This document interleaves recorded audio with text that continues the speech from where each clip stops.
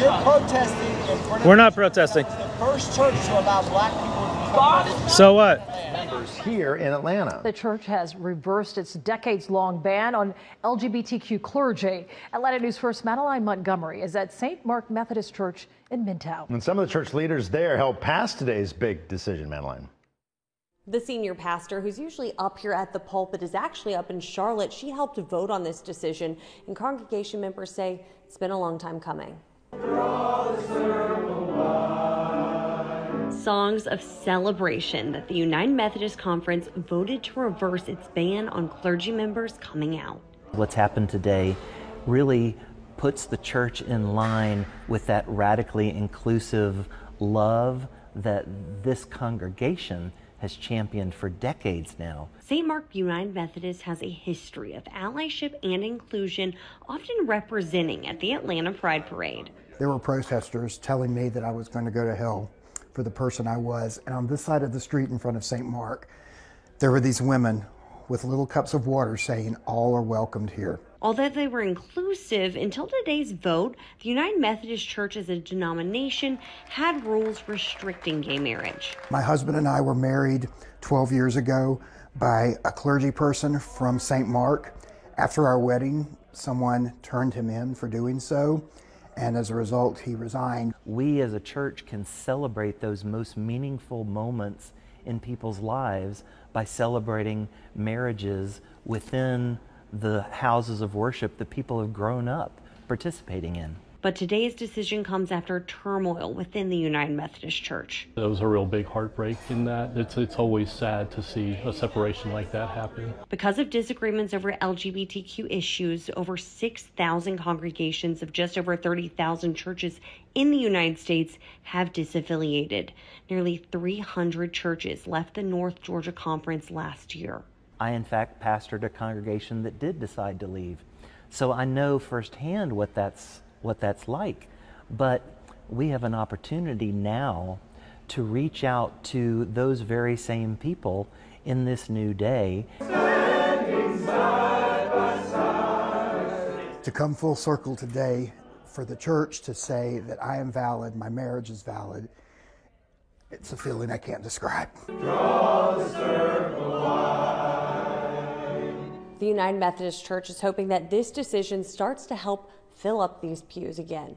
Reporting in Midtown, I'm Madeline Montgomery, Atlanta News First. We thank the Lord today that we come out in the day to spread the gospel of our Lord and Savior, the one true and the living God, the one that paid the price that we ever come up with. You may say, well, they come out there and hate. They got hate in their heart. The love of Christ is what sent us out today. His love for all of mankind. His love, his perfect love that casts out all fear. Why? Because fear has been tormented. The love of Jesus Christ, the Bible says in John 3:16, for God so loved the world that he gave his only begotten Son, that whosoever believeth in him shall not perish, but have eternal life. Wasn't it like a pride flag? Jesus Christ, hallelujah, want to give you eternal life. It's just known they're gay. That's where you find life at, in him. Outside of him, you don't have life. But in him, you have life. And we came today to give y'all the true gospel. The one true and the living God. The one that's able to save to the other. And we live in our time now, in this time where people say that they are Christians. Everybody proclaiming that they are Christians. That they know who Jesus Christ is. Oh, I know him. But our belief in Jesus Christ has to line up with what his word says in order to be a Christian, in order to be Christ-like. Because we live in our time now where so many people are professing, but indeed they are denying him, reprobates. But Jesus Christ, he's able to save. He's able to deliver.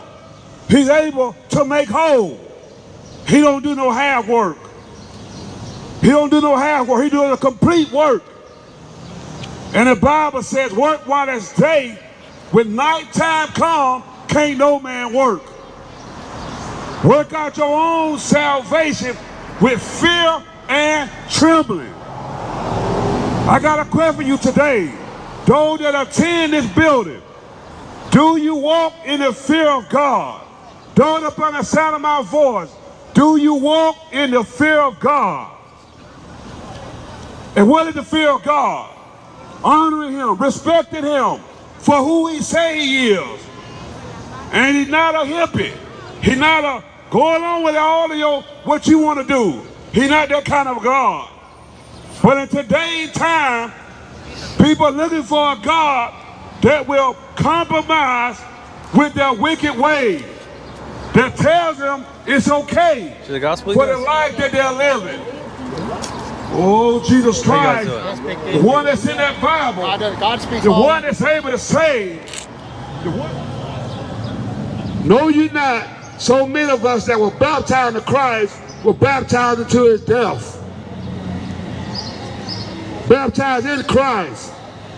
2 Corinthians 5:17 says, if any man, anybody be in Christ, he's a new creature, new creation. Are you a new creation today? Are you a new creation? Are you a new creation? Do you know him? That's why David said, create in me a clean heart, renew a right spirit. New creature, old things will pass away, but all things become new. Those that know him, old things gotta be passed away. Their former lifestyle. Oh, but today's time, they want you to embrace their lifestyle. We cannot embrace wickedness. We got to embrace righteousness. Embrace the word of God.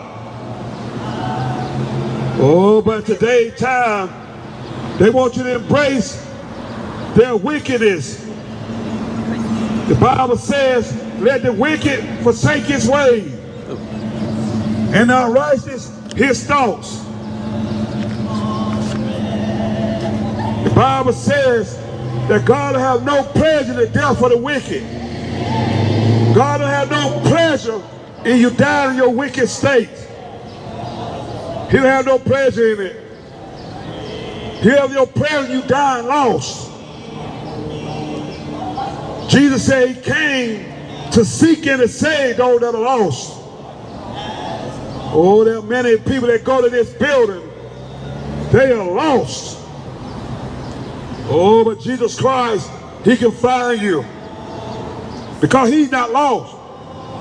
He's found. He can find you. The Bible says, those that are sick, they need a physician. There are many people, they are sick.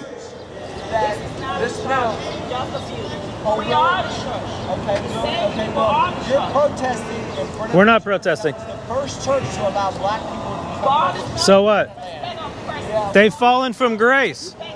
So you're saying they've fallen from grace? So how you judge other people is how God. Did you know judgment starts at the house of God? Hey, you want to finish that verse, sir? Or do you just want to drive away? Glory to Jesus Oh, you're Christ. just going to drive away. Okay, bye. Thank the Lord. False teachers teaching damnable heresies. Bible said they bring swift destruction upon themselves. Because they teach damnable heresies. Teach us things that's against the word of God, against God's word. Giving people something that's not going to sustain them. Give them something that's watered down. That's what they're giving them. That's what you find here in St. Mark United Methodist Church. A weak and watered down gospel. Got to have the word of God. How you guys doing? God's word. How you doing today? Right there. What about it? Thank you. Don't need it. Where's your guys' Bibles? Don't need your dirt. You don't need your Bible? You don't need to read the Bible? What dirt? And your hate. What dirt? It's not hate. No, no. It's the truth and love. We gotta warn you. It's truth and love. That's love. I'm here to warn y'all. You guys are. We weren't here warning y'all. That's hate. That's hate is what they're preaching here. That's what you go to seminary. Cemetery? Seminary. Cemetery. Cemetery. Cemetery. Did Jesus say unless you go to cemetery that you can know the Bible? Do you know the Bible's on a 5th grade reading level? Why do you need to go to cemetery? You guys are too old to be this delusional. God bless you. Thank you. Read the Bible. Thank the Lord Jesus Christ.